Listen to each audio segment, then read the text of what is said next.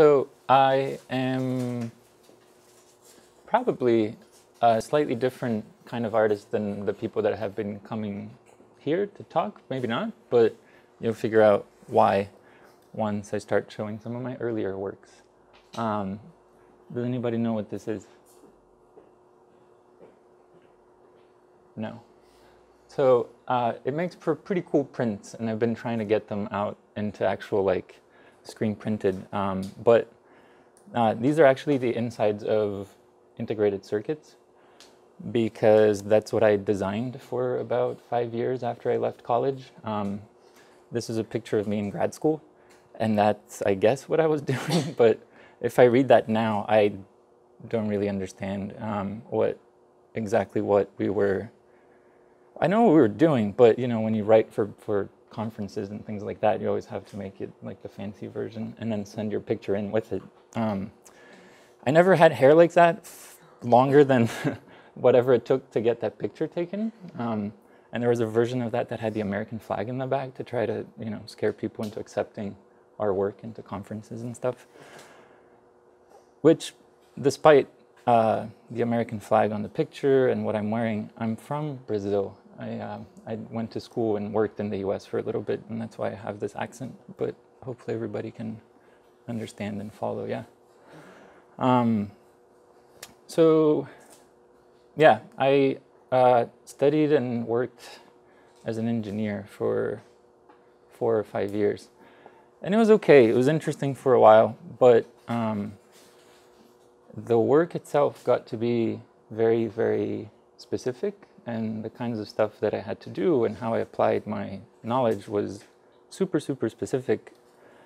And the other thing that was happening at the same time is that the internet or technology was also becoming more of a public thing, like a, how do you say it? Not a product, but yeah. When I started school, this is what the internet looked like in the late 90s. And this is what we thought it was.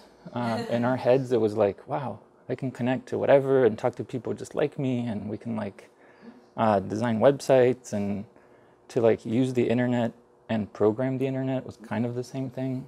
And then by the time I finished school,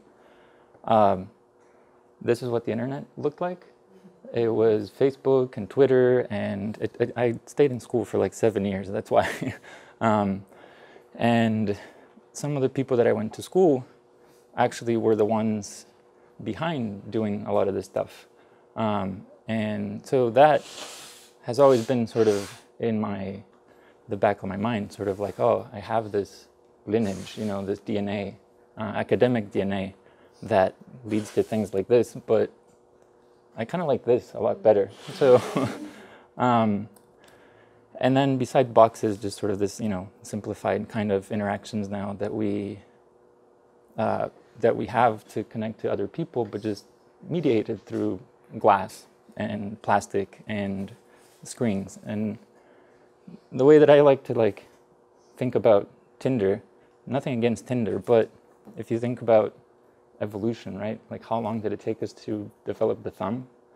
So then, so we can mate like this. It's like, and so thinking about how technology is sort of marching and becoming more and more of this like standardized interfaces and processes is, oh, and then this also happened recently, or this became public recently, but we already kind of knew that it was happening all along. And so both this... sorry, can you just say what that is? Sorry. So this is one of these slides that was leaked by Snowden that shows when certain companies became part of their PRISM collection program. And so pretty much all the companies that make the technologies that we use are providing our data to government agencies. And again, like if you know, like I was in my academic life, I was sort of we could guess that this was happening. You kind of knew. We always had government people coming in and out. That's who funds most of the research. Even robots that are there to like play football, there's always a screw mount to like put a gun on it, you know. So it's like cool, but and so there's kind of this like, I don't know, social responsibility, but also a part of me that always, you know, yeah, that's great. We get things like this pretty easily, but why don't more people create, not things like this exactly, but, you know, this. So for the last 5 years, I like left, I don't design circuits anymore.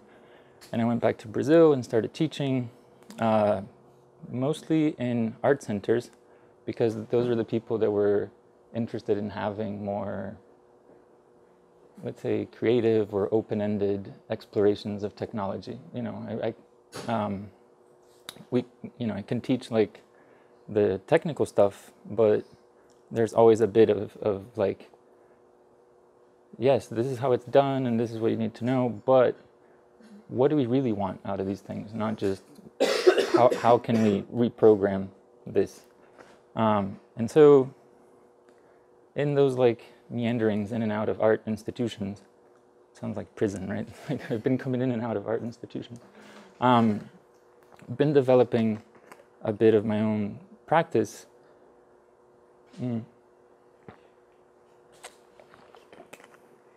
And most of it doesn't have a like maybe a traditional kind of lineage or history, but most of it is collaborative. A lot of it happens in public space, whether it's physical or virtual, and a lot of it happens with other people. So I don't. I always find it's more fun to work together with other people, because I was just talking about this before starting, that even though we have these cool technologies, it's a way to connect, or it's a way to do things, but at the end of the day, I think we're fulfilling some kind of basic need for connecting, right? So why not also do that physically? And that's why I think something like this is pretty cool. Like this experience that you guys are having here, I think more important than the works that you're doing. And even though that's all really cool, like being able to talk to each other and spend the night and just see what else everyone else is feeling and thinking about. Those are the spaces that things like this has sort of been where I learned to express myself, I guess. So I've been doing for maybe 3 years now. I'm part of a collective that's mostly based in Mexico, although we're like Starbucks now, we're everywhere. So there's me here in the UK, there's a guy in France, we had someone in Germany for a while, but there's always a base in Mexico City for us to go back to. And I think, yeah, when I was thinking about all the stuff, like what to do with my knowledge of technology, how to apply it, how to show it, express myself, all this, I met them, and it was like, oh, we're actually talking about the same stuff. I'm Brazilian, you're Mexican, it's great. If nothing else, there's enough drama to to just keep the thing interesting. So started working with them, and I would just show some of the things that we've been doing, and you'll see what I mean by like public and collective spaces. So this was a project that we did in 2012.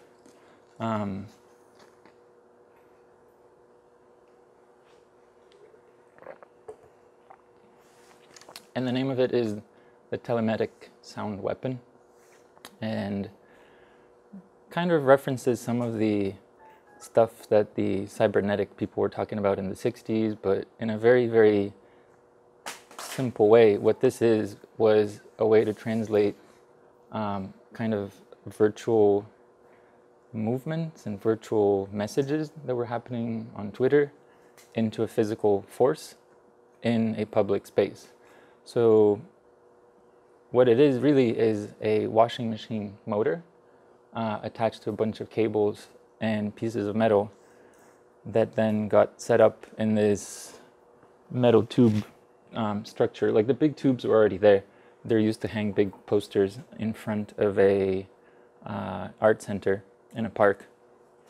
And this art center in the park also happens to be in front of a very big military base. And the military base has, depending on which political party is in power, it has different kinds of activities that it likes to do, but at some point in its past, it was a site for disappearances, or they were involved in disappearing people. And when this happened, there were certain things that were coming up about those events that happened in the 70s. So there was a lot of talk on Twitter about this military base, and we thought, why don't we translate that into something physical? So we put this washing machine motor in front of their in front of the military base, and I'll play a short video just to get the, oh, might not hear the sound so well, but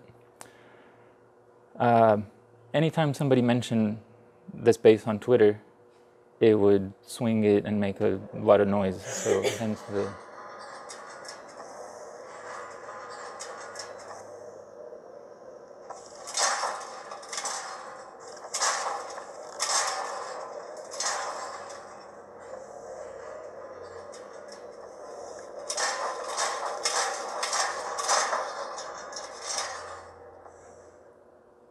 And it lasted for about 3 weeks, and there were all kinds of little things happened in that time.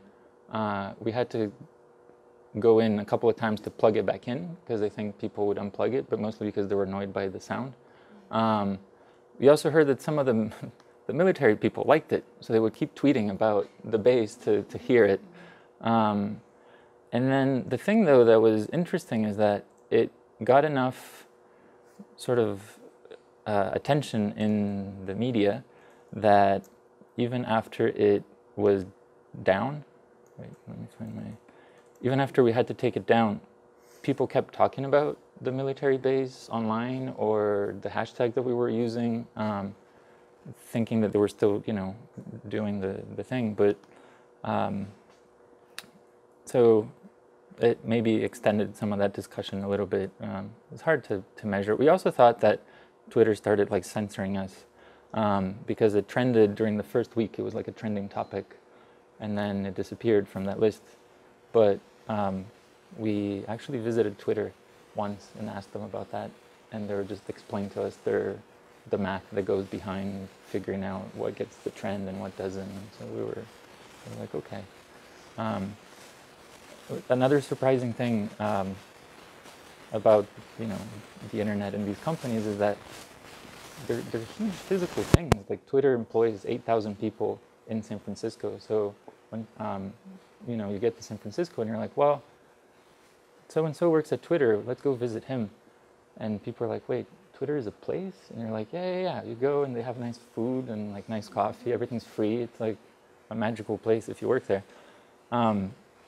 And so then you see sort of some of the structure and where those boxes come from. It all becomes kind of clear, you know. It's like, oh. This is another version of the same thing, but inside a truck. So then it was like, hey, now it's movable. We just need a truck so you can take it anywhere. So and this was in Mexico City. This was in a different city, and so it was kind of fun to have it in a mobile unit. So then another thing that happened because of that first project and other projects, people heard about us and they're like, oh, cool, you guys are digital artists. Maybe you want to visit, or maybe you want to participate in this DJ festival that we're having. And we were like, what? I don't know, just not. Okay, why not? Can we have some workshops before it? And they were like, yeah, we don't know what that means, but sure. So we found a place. We, put out calls on the internet, got people to come, and at the time, there was an election that had just happened with all of the drama that accompanies that. And so during those workshops, we worked with, I think there were 40 of us, and kind of we drew out, and this was all great for me because I don't, Mexican history is not my forte, but talking about a little bit of Mexican political history and the more kind of radical and not so popular movements that have happened in social movements in Mexico. And we did create a kind of audiovisual performance, but it had 40 people.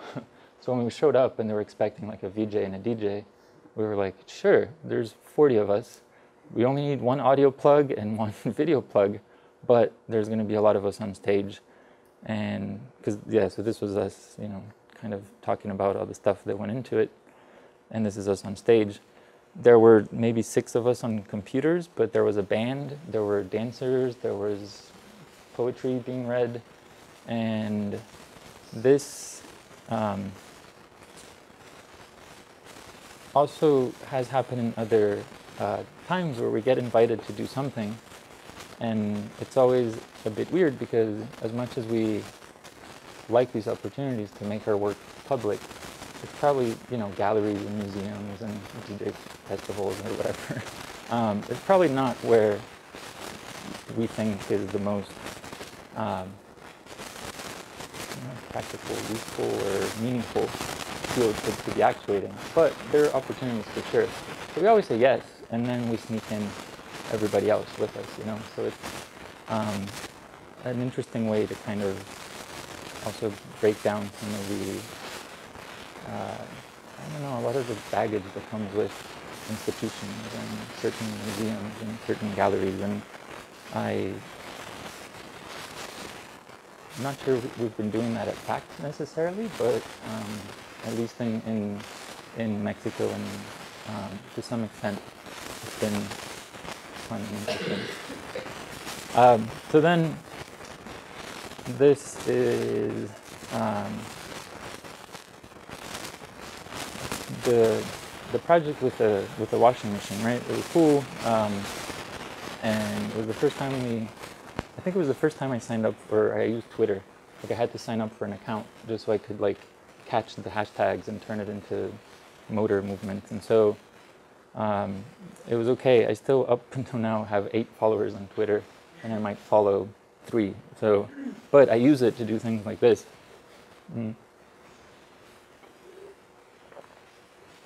And at the time, it's cool. It has a purpose to like communicate with people, get people out, promote certain things. But we also been thinking a lot about these structures and both kind of physical and invisible structures that are behind the interfaces that we use to communicate. And so what we are doing a couple of projects that involve programming and creating our own parallel sorts of networks, and then attaching different kinds of things to those parallel networks.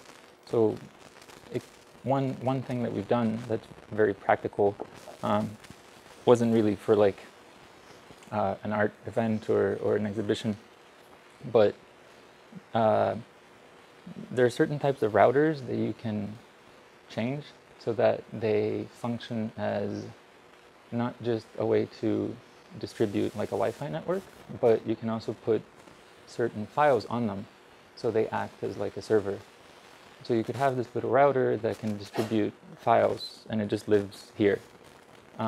What you can also do is put a little website on it that serves the function sort of like Twitter, where people can connect to it and communicate with each other like a chat, except it's not connected to the internet.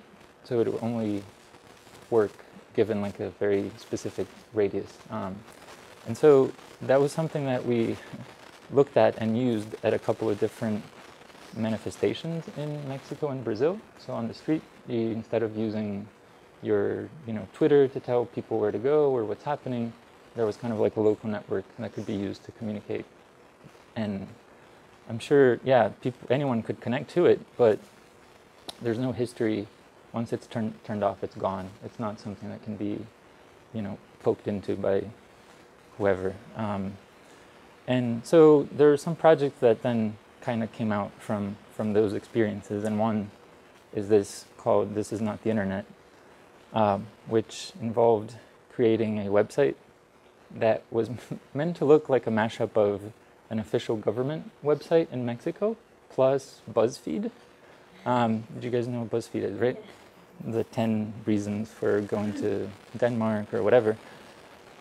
Except the posts, which were also created collaboratively through like workshops and meetings with writers and journalists and artists, were things like the 500 reasons why Telmex is crap, or the 12 ways in which companies are selling your personal data, and with the official government seal on top.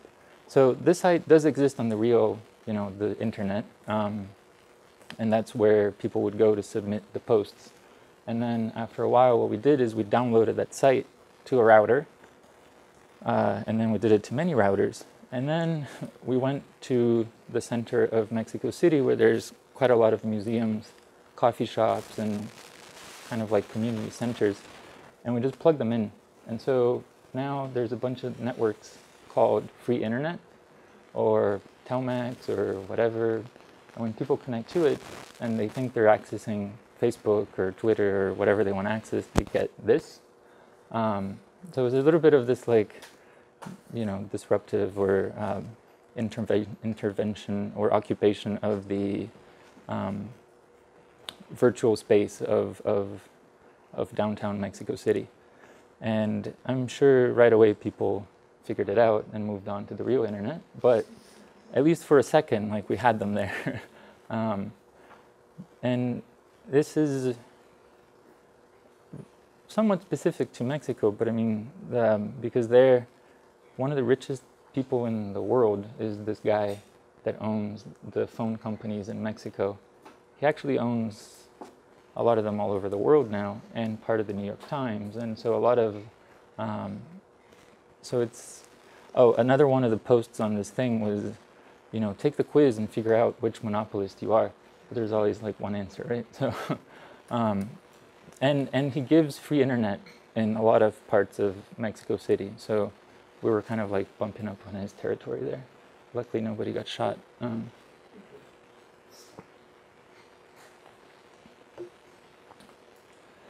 And so this is kind of like us playing with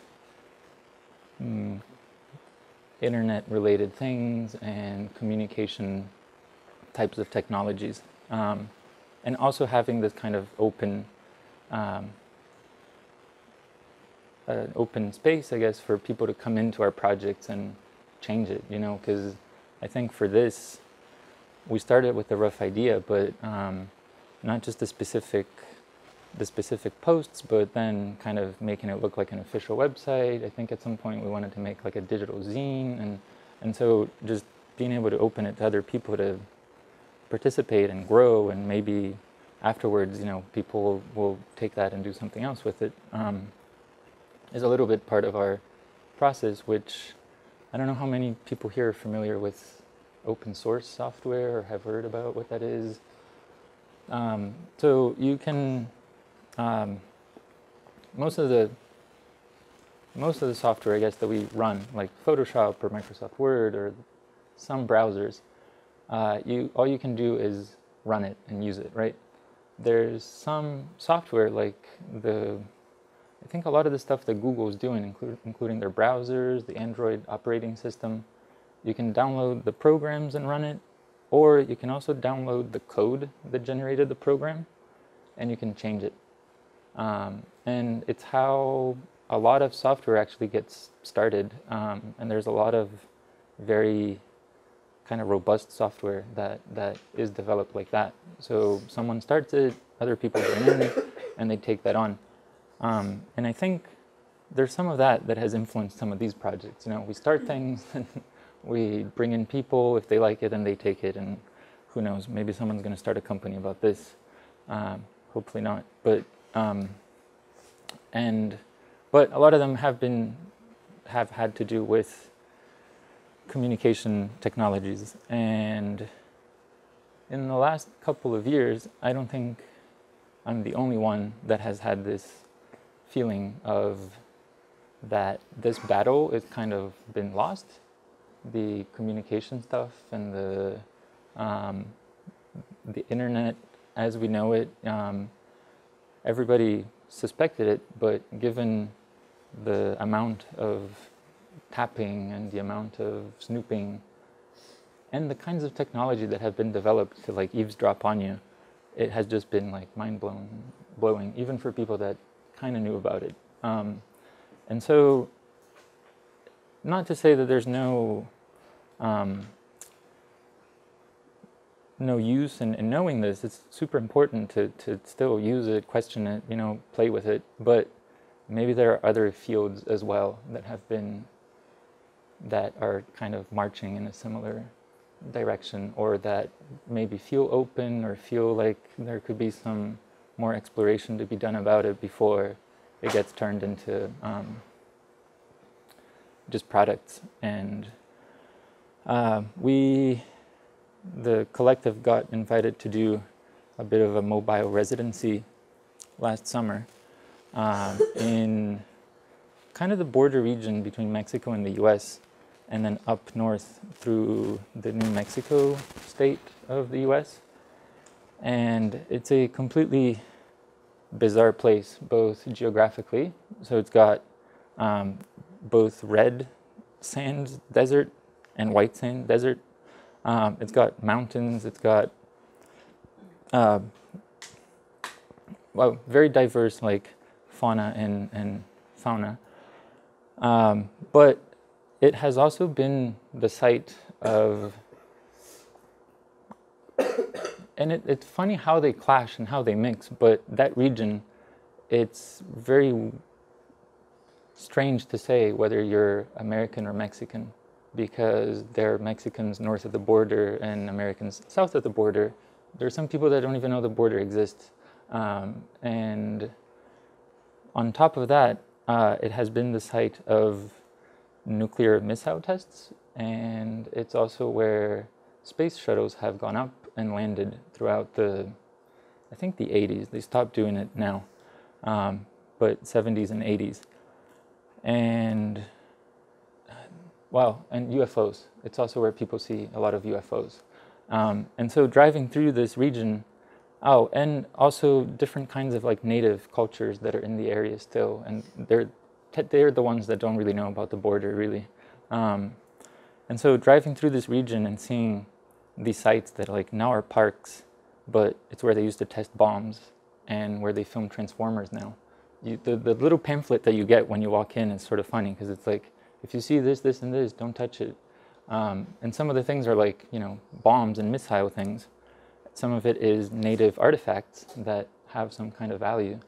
And some of it is like, maybe Hollywood left some stuff and, don't touch it because they're going to come back for it. The UFO Museum is, they're very serious, despite having things like this. And the thing that we learned about them that was actually kind of interesting is that most of the work that they do is about debunking UFO theories, because then it makes their theories a lot more, reliable, I guess. And this is also out there, the very large array, which is one way that, NASA communicates with deep space. And that's another view of the same thing. And so when we were going through this and thinking about space and the stars and these things not just as, or an open space for interpretation, space exploration and the stars, given how many people are in this region looking at stars for different reasons, including some kind of bizarre commercial ones, right? Like space, moon visits, moon tourism, like is a thing coming up, made us kind of realize how the thing that kind of happened with the internet is a specific instance of something more general. And there's a little bit of, not responsibility, but just something that if we don't kind of state claims to certain spaces, that then they just get used for whoever has the biggest stick, right, or the loudest voice, or the most money. And so when that happens, it's something that we're calling the effects of, the industrialization on our social imaginary. Because if you, and I'll show, this is right after the trip through the desert. I went back to Brazil, and I was looking through some like comic books and stuff, and I found one that had this, which this guy sees a thing about, some TV program about stars, and gets in his head that he wants to, I guess, know more about stars, goes to buy a telescope, binoculars, can't do it, and then he finds the Brazilian solution, which is just a hammock. And so to what's kind of interesting about this is that this isn't a kid's comic book, right? And that right away in a lot of cultures, the idea of stars is connected to technology and money. And this was exactly on the other side of this comic. It's a Brazilian astronaut getting to some planet and claiming it for Brazil. We don't really have, Brazil doesn't have like a space program that can do this, but again, it's part of the imaginary to do this, just because this is what the Americans and the Russians did. And so, and when you look at science fiction from other countries, a lot of it looks like what the Americans and the Russians did. And so that's what we're talking about, how some of these technological things influence the social imaginary. And we want to try to kind of reverse that, or at least create some processes or something that can question these not unclaimed spaces. I mean, a lot of outer space is actually claimed. So we visited one NASA base at some point, but just read a lot about it online, and we're kind of like as a way to connect some of this to the previous work that we have done. We're really intrigued by their projects involving laser modems.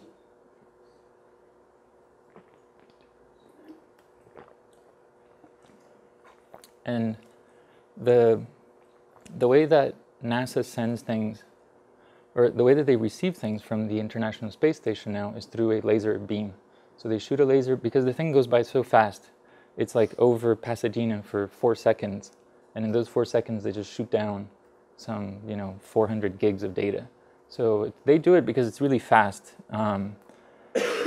It's also a reliable way to send data really far, more than like radio or Wi-Fi, if you have a good laser. And so we started working on our terrestrial version of this, not so much to communicate with outer space, but maybe there are things on Earth that have large distances between them, whether they're physical or maybe political. We started like working on these laser transmitters that would, initially the idea was to shoot data across the border, the US-Mexico border. What's funny is that after working on this for a little bit, I was actually, I think this summer, Facebook released a video showing these gigantic airplanes that they're working on. I don't know if this sounds familiar. They're making really, really big fiberglass, or fiber, what's that called? Is this fiberglass? Fiberglass, yeah, fiberglass unmanned airplanes. And the idea is to fly them above probably South America, Africa, and Asia, and transmit the internet down to people. But the way that the planes are going to communicate with each other and with the satellites is using lasers. So they copied us, and or NASA, right? It's all, but it was interesting to kind of see us, like, we're playing with this, and all of a sudden it's like, oh yeah, there is kind of also a very practical and very like militaristic way of or use for the same thing. And their airplanes are actually kind of scary because their lasers align automatically. This is what ours sort of look like at the end. It has some gears, but you manually have to go up there and kind of align them. And it's right now it's set up in a gallery in Texas, and it is one of these things that it's like a lot of the project is not really about this object or this communication that we're doing inside the gallery, because we did want to shoot it across the border, but when we got there and started talking to people, learning a little bit more about the region, like I was saying, it wasn't so clear that that border right there is such a difficult thing to cross. In terms of let's say, if you're in the Mexico side, you have access to radio stations that are in the American side, or the internet that's in the American side, and vice versa. So it's not like internet is a lot cheaper in one side and it exists and it doesn't exist on the other side. And when we started talking to people about what would you do if you could do this, it didn't seem like this had a lot of meaning to set up. But what was interesting in those conversations and those like workshops and talking to different groups was the idea of redefining network and data and transmission, and maybe thinking of more physical ways of carrying things across the border, and not just physically, but also thinking of ways where we can maybe communicate with the future using lasers still. So what we ended up doing was modifying a laser cutter to etch messages onto rocks. So we grabbed a bunch of rocks on both sides of the border. This is just like a little sketch of a circuit diagram that we were doing for testing. But through the workshops, we came up with a couple of themes and tried to map out their past, present, and future of things that were important for the people in those regions that had to do with technology or the military presence or the border itself or economics.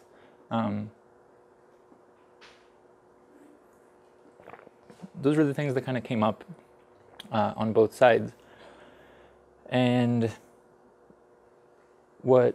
because we're thinking about communicating with ourselves in the future, we created kind of headlines for these events that we thought about, what might be in the paper in 100 years, and then used some computer programming to turn those phrases into kind of hieroglyphics. And we came up with this because it's kind of nice looking, and there's a way to encode it and decode it. But then we looked up crop circles online, and there's a lot that look like this.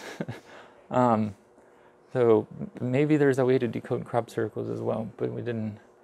And so, yeah, so this is just the little like web program that we made to turn headlines into hieroglyphics. And then we just etched them into a bunch of different kinds of rocks.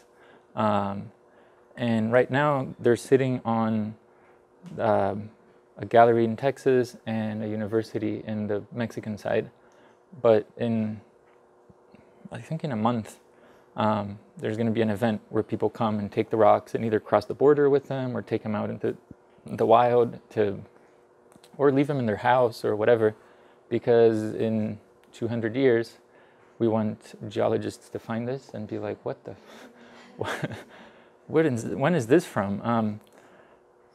Because the other thing we learned is that in that region, a lot of the older native tribes that lived there were very nomadic. And so the same tribe would come through the region, but with 100 years apart. And so they find these things there that they date it, and it's like, wow, this one date. And then they find another one and they date it, and they're like, there's 100 years of difference. And so now we're just adding to that. Although we didn't copy any specific, we came up with our own kind of digital analog writing system. And so yeah, so this is kind of one of these, fresh because it's up, and who knows what's going to happen when people are allowed to take the things out of the gallery, and a lot of them want to take it home and keep it as like a souvenir, and we're like, wow, come on.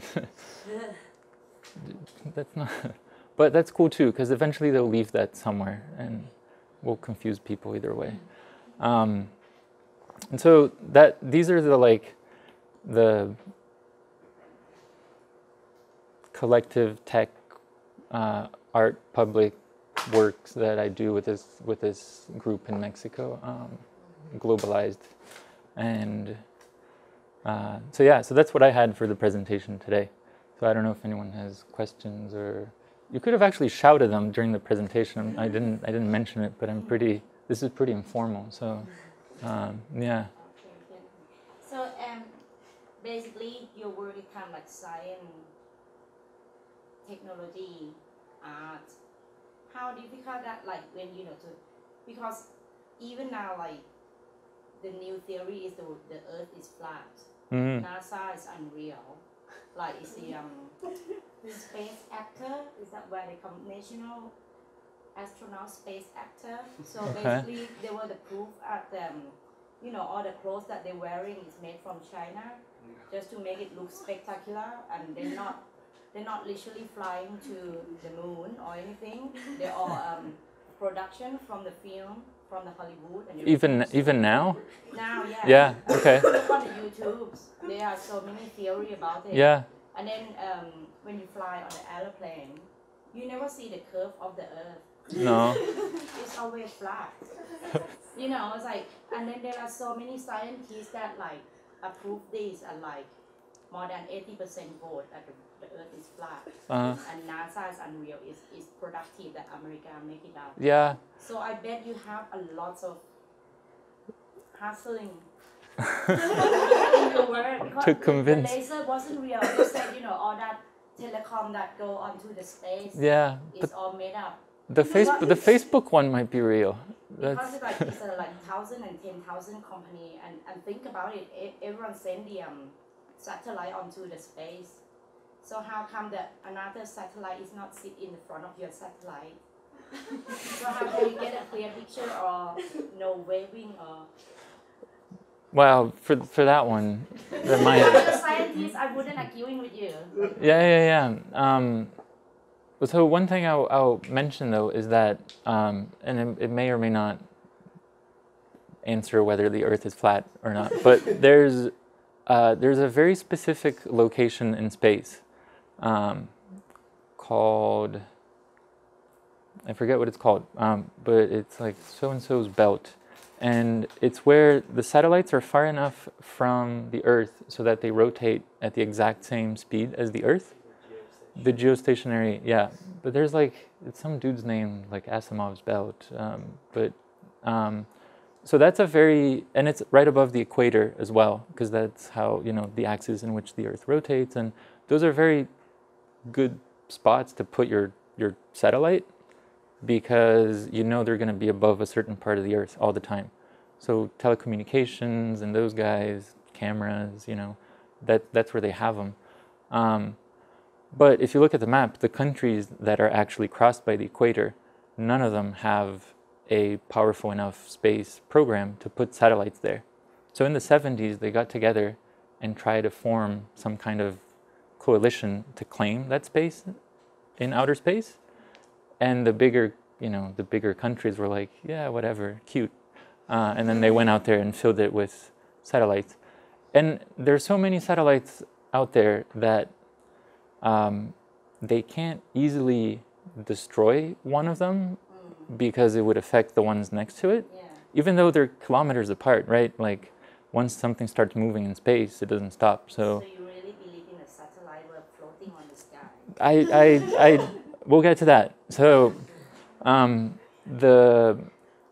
there are these decommissioned satellites that are out there, that were put out there in the 80s, and they're not encrypted, so you could listen to them.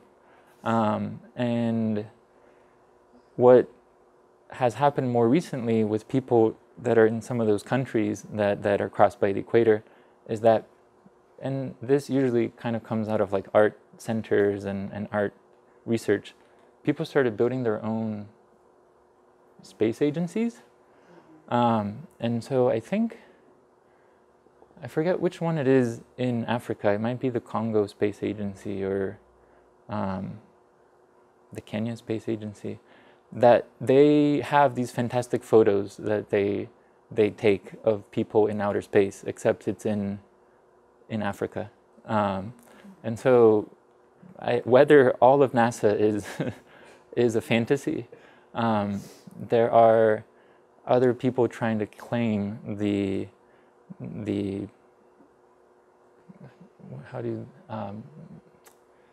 kind of creative territory, that maybe NASA took over with Hollywood.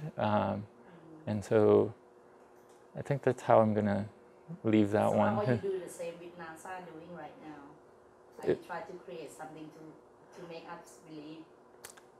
I'm not trying to make anyone believe that we are gonna. Because you lots of views, isn't it?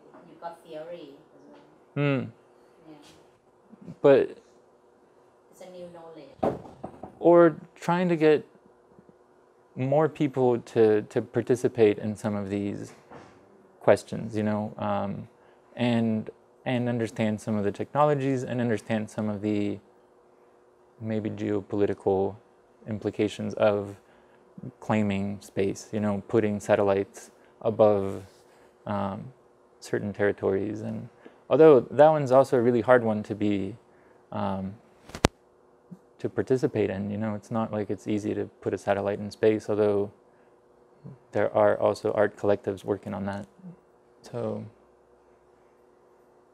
it's interesting what you say about messing up geology, because this isn't really related to anything. I was talking to a guy who's been visiting the mines under the North Sea, and the diggers are so, they're like million-pound diggers, but it's so difficult to get them back up. I think it's called like asphalt or something, but it's like a sedimentary rock. So after they finish mining, it actually moves itself back, and what they're doing is leaving these diggers in the rock. But it's a similar kind of geology thing. There are all these like dinosaur. And just like the satellites out in space that are just sort of there now and you can't take them away, these things are just going to sit there.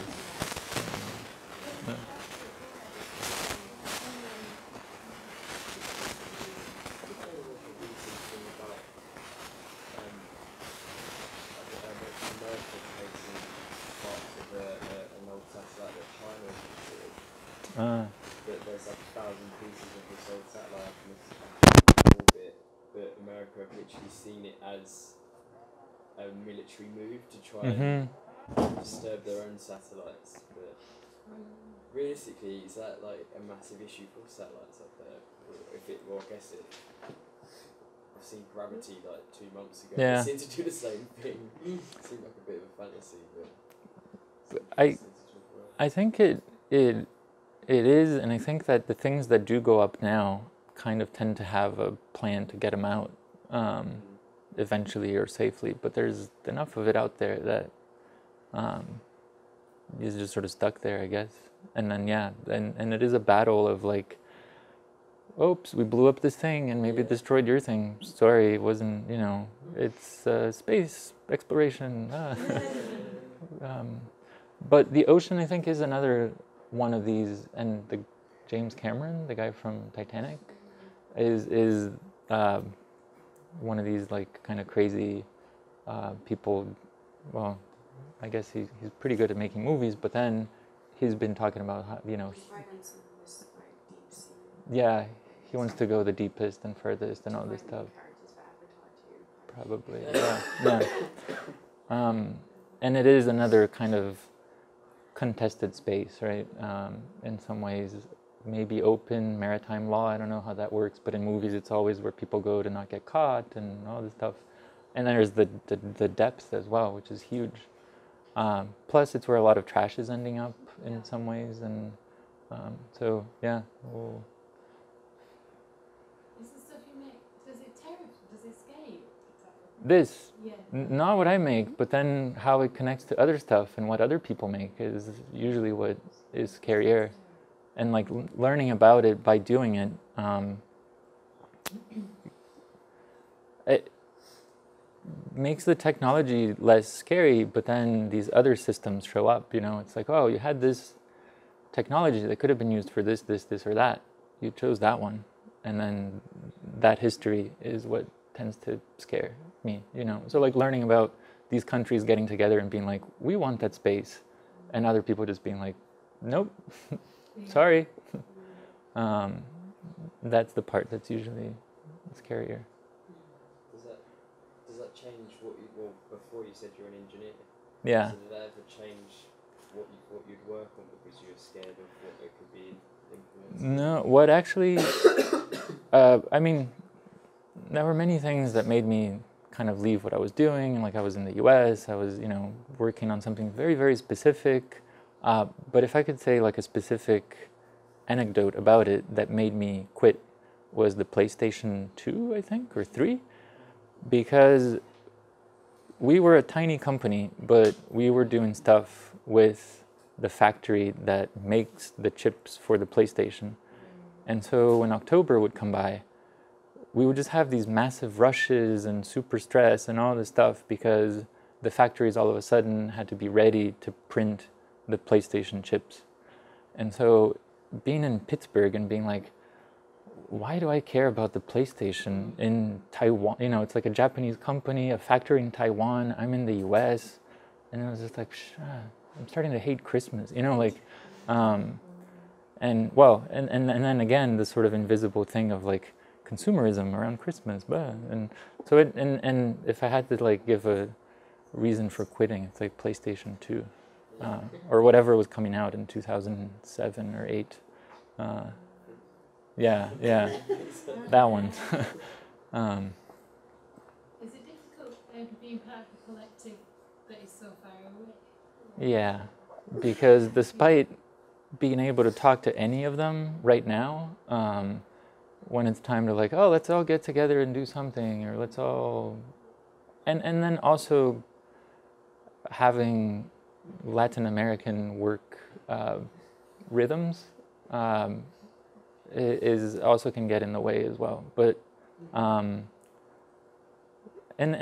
on the other hand, that's also a little bit part of the experience of learning to let go of certain things, of being, yeah, if I wanted to do this my way, I would be by myself doing it. And so there's some negotiating. It's the closest I've ever been to being in a band, and so I can be like, oh yeah, when, you know, Justin Timberlake went solo, totally understand that. So. No, so I have, I studied electronics, and then one person's a designer, studied design, and one studied like fine art. He was a painter for a while. The other one was more of like a video maker. And those are the backgrounds of the more active members. So, and it's funny because I don't think I'm the best, if I mean, you know, whatever that might mean, but I'm not the most up-to-date programmer in the collective. Someone else, that, you know, the painter guy, actually knows a lot more about web programming and that stuff.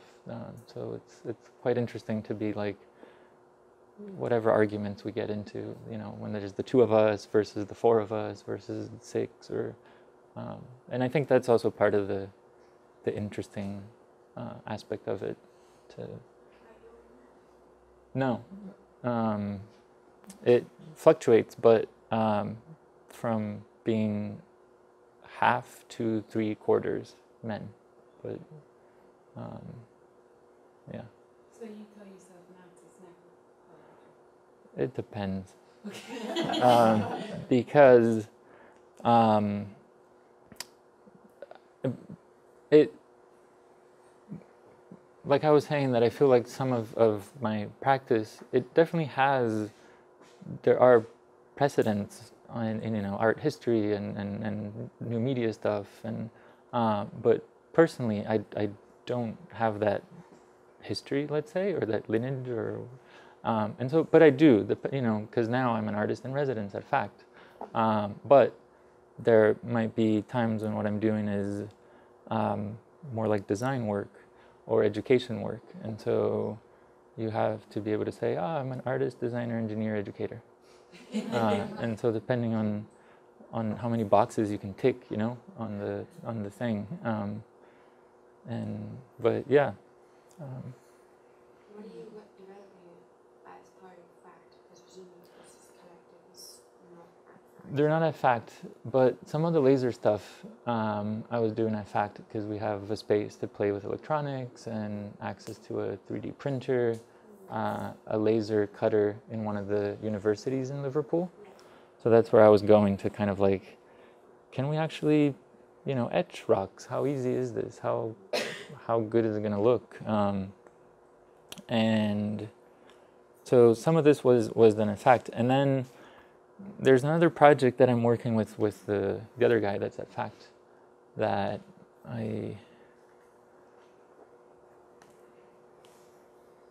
I'll show it quickly because it has, so this is a 3D rendering of it, but then when we build the real thing, it actually looked like the 3D rendering, which is kind of scary. And it's work in progress, like it just looks like a bunch of metal and motors and wires right now. But what we're trying to do is give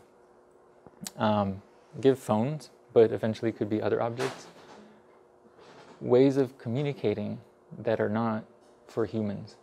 So giving them their own, in this case it's like body language, and they also make noises at each other. They recognize each other and move according to what is they're doing, and we don't understand them. And so, at some point we had to program those things onto them, but you can also program things that then later learn things. And so that's what we're moving towards.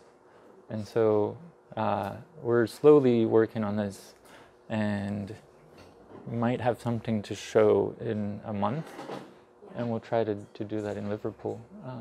Is this like what you're working with? Is this like a normal LinkedIn is it expected aesthetics and that kind of stuff? Or is this not really? So when I started thinking about this in particular, what was curious to me was the thing I mentioned, how we've evolved the thumb, we have so many ways of moving, but then we just like kind of touch our phones, and I suspect that they're having a lot more fun than we are, because they have GPS and Wi-Fi and Bluetooth, and it must be like being tickled to them, So that's how that started. But then showing it and talking to people, depending on where and who they are, people are like, oh, this has totally to do with the object-oriented ontologies and Ian Bogost and all that. And other people are like, no, this is more of like the new materialistic and post-humanist and anthropocene, non-anthropocentric, da-da-da. And so we actually started a reading group at FACT to try to read up on these things with some of the PhD students in the area that know more about it than us. And we had one meeting, and the next one is coming up, so if anyone's interested as well. I'm not a PhD student. No, none of us are. I just read on the internet and then go, oh shit, I need to find out. Yeah, and actually last time there was a guy that came to visit FACT and stayed for the reading group, and I think he was so confused afterwards that he came up to me and he was like, what did he ask? He was like, where are we? Or why are we here? Or something. And I was like, oh, because we had the group. And then I later realized that he was actually on a more like existential level. He was like, why are we on Earth? And I was like, oh, I don't know.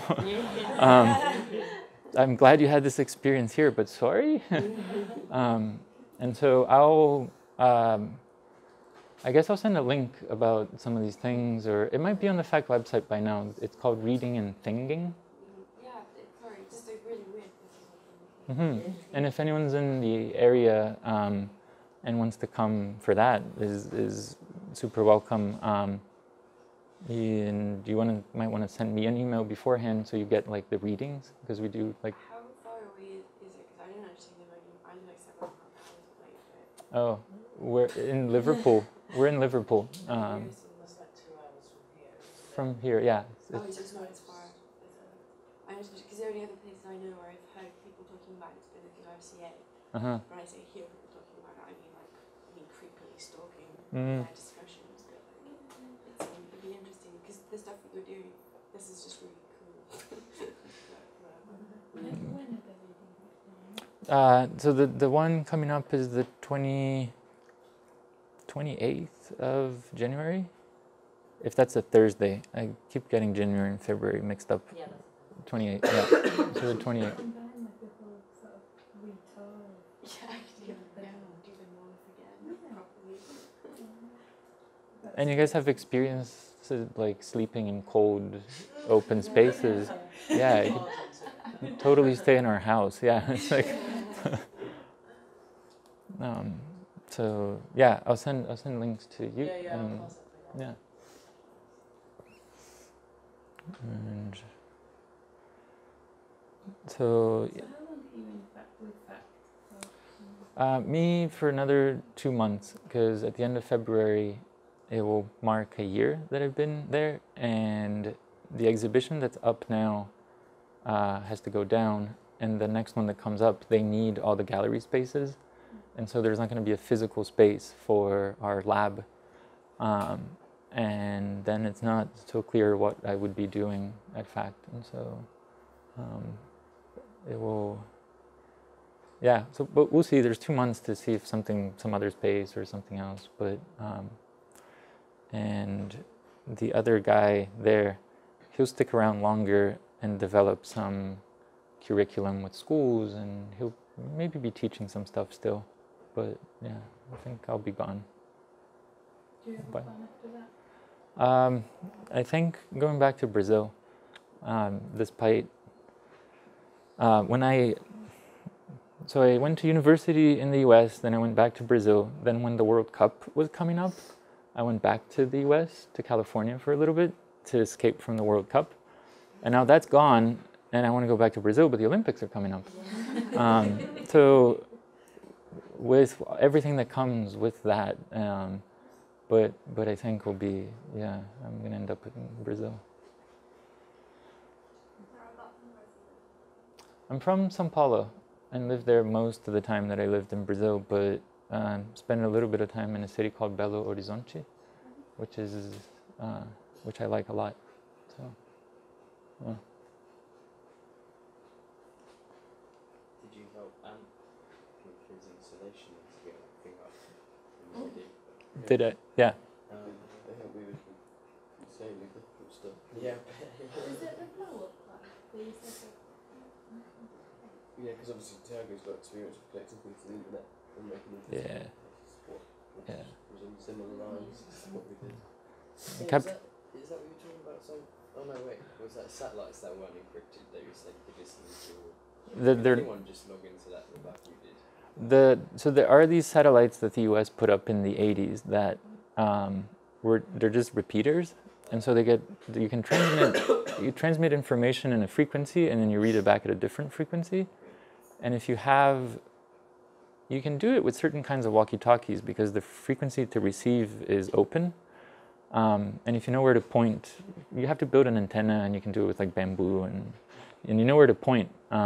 You can listen to mostly, if you do this, I'm not sure if it extends to here, but in the Americas, you mostly listen to Brazilian truck drivers and Colombian businessmen talking. They're mostly excited that it actually works. But so imagine like a chat room, except it's over American satellites, and people being like, "Oh, can you hear me? Yeah, can you hear me? Great." It's like, "Where are you?" "Oh, somewhere." And we were never able to actually transmit in those frequencies when we tried. But apparently, it's just a matter of pointing an antenna. And For Ant's thing, it's just that he logged into like Facebook, so whenever someone liked it, it blew the balloon up. mhm. Can anyone do that if you know what you're doing, or it's not so like crazy? Yeah, because there's Developer of the site, and you get your access code and stuff. yeah. each company, like Facebook and Twitter and all of those, have a slightly different process where you can access that kind of data, but they want you to access it because that's how then other companies use that data. So they're collecting it from us and kind of making it available to people that write apps or people that make advertisement or people like us as well. So there are ways to get to it, and they're all slightly different. So sometimes it's like, I just spent all this time to make Facebook work, and now Twitter. And then a month from now, they change it. And if you really need to use it, you can also pay them to have like a simpler experience gathering data. So again, you start sort of exposing these like corners of Facebook that you didn't know existed. And we're also teaching that at FACT with the exhibition now, because the exhibition now is called Follow, and it's about fame on the internet and sort of social media as a way to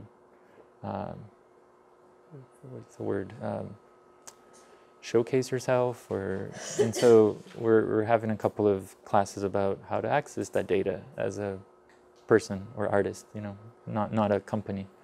So this is not an advertisement. Okay. By the way. And how do you document your work in a way that in many years you won't be able to, like the technology evolve? So, for example, that kind of piece couldn't work anymore because of processor or something. How do you manage that? So at least for some of the work that we do with the collective, and this is, you can document sort of the action, right, or the project and how it went and the workshops. And then there's always, it ends up taking a lot of time to document the technology in a way that is, the ideas are expressed in there and not just the actual like code. And I'm not sure that we do the best job at that, but certainly try. And there are websites, and they're kind of like other types of social media. There's one called GitHub, for example, that's where you share code. So it's like the Facebook of programmers. And if like the open source stuff that I was talking about, that's where you put your code, other people look at it, they modify it, they send it back to you, and then you can start following people and liking things. What's the name? GitHub. No, my history.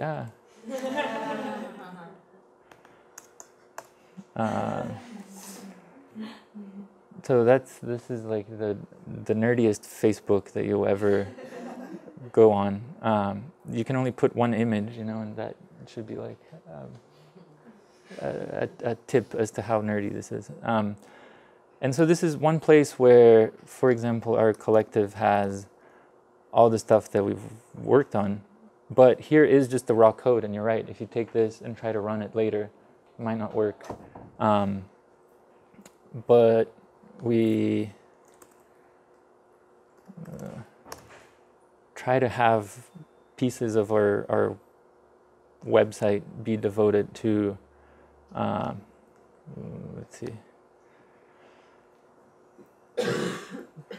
how the thing was built, like the circuit, and also some of this stuff goes in and out of style, but kind of explain exactly what the parts are so that then someone can replicate it with other technologies.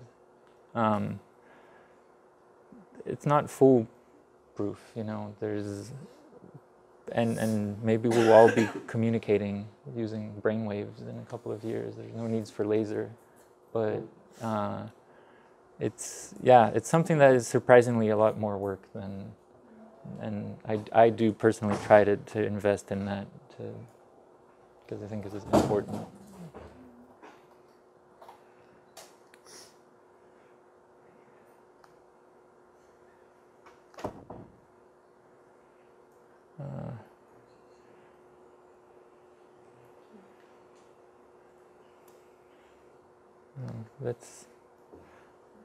I can show one more video. Just, I don't know if people have to rush back to anything. So this is also something else, because Hadames couldn't come. This is one of the things that we worked together, and somehow it's connected as to how I ended up at FACT.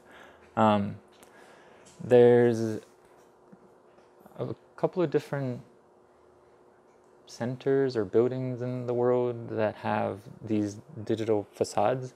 It's just the front of the building covered in LEDs. And there's a couple of festivals about, or that they invite artists to participate and make artwork for this gigantic screen, basically. And a lot of people spend a lot of time making things that are really complicated and pretty and on their computer screen. And then when you put it on the building, it has like 300 pixels by 200 pixels.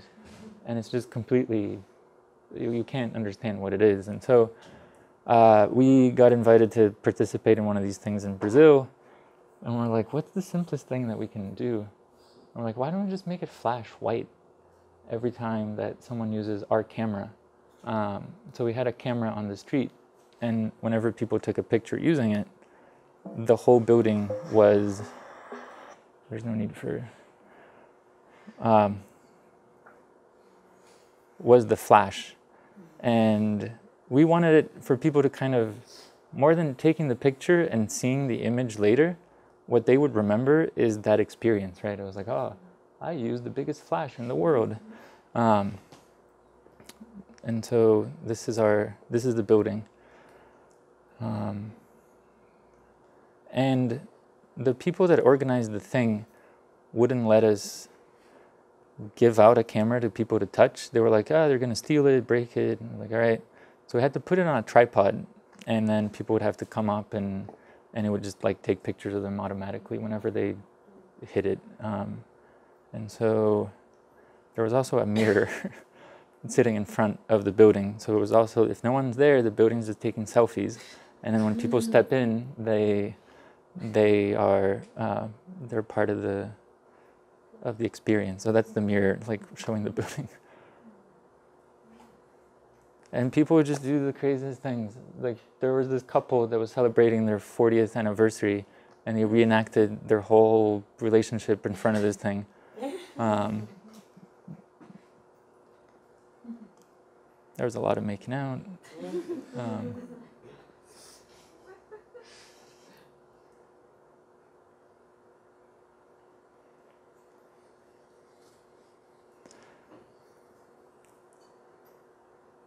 And a lot of kind of back and forth with the people that were organizing this thing, because they were like, but then it's going to be off? And I was like, no, it's going to be flashing. It's not going to be off. People will get it. Don't worry, you know? And they're like, no, it's going to look like it's broken. And I was like, no, it looks like it's broken when you're showing like movies, you know, and you can't tell what is happening. It looks like it's broken. But, so. And then we also invited people to submit different kinds of flashes. But I don't think anybody did. So if they wanted to like have some other kind of thing that would flash. What's that?